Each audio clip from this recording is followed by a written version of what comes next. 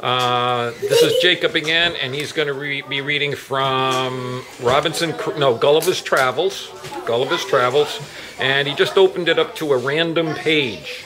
Who cares? Okay, so which way you want to read it? You want to read it conventionally? Read it for me both ways. Start one way and then switch to the other way. Okay? I can go like this. I can read and go like that. All right.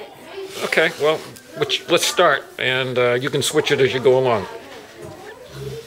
Of my hands and my face to be troubled about them. The emperor and his whole court were channeled. From where they stood, they could make out 50 ships that fanned out in a semicircle behind him. But they couldn't see him because he was walking in the deep water up to his nose. Our mountain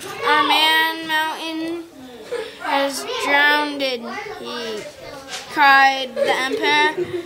The enemy ships are coming to attack us. Within minutes, though, the channel became shallower, and I walked out of the water holding the cables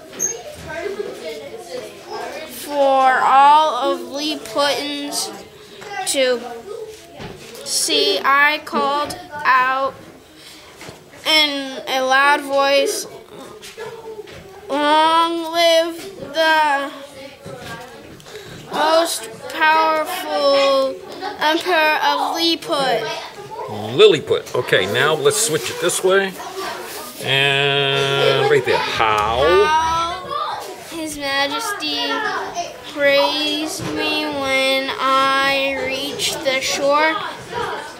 He even made me a Nordat, which is... What the heck is a Nordat? We'll see. Okay. Which is the highest title of honor awarded in the kingdom. But his next request disturbed me. Uh-oh. Okay, that's great. Thank you.